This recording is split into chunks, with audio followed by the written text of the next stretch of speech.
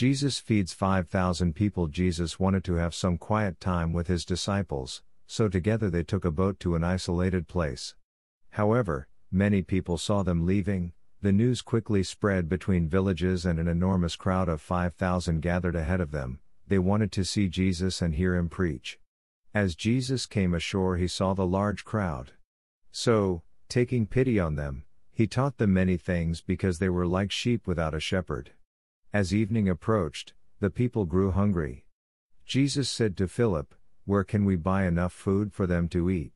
Philip replied, 200 days' wages worth of food would not be enough for each of them to have a little. Jesus then told his disciples to bring to him whatever food was available. It amounted to 5 barley loaves and 2 small fish carried by one small boy. Taking the food, Jesus looked to heaven, gave thanks and returned it to his disciples to serve to the people. The 5,000 ate until they were satisfied and, after they had finished, 12 large wicker baskets of scraps were collected.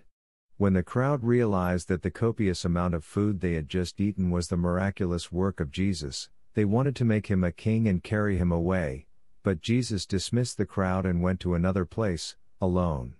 Matthew 14:13-21, Mark 6:32-44, Luke 9:10b-17, John 6:1-15. Finding private time to reflect, pray and help others, as well as doing our daily work, can sometimes seem impossible. Often the temptation is to cancel some of our daily chores, such as postponing the needs of others to another day or omitting our need to talk to God. Remember, Jesus put the needs of others and praying to God his Father first. Lord Jesus, King of heaven and earth, you fed 5,000 with 5 small loaves and 2 fish. Accept my small prayer offerings and, in your mercy, great things will be miraculously accomplished.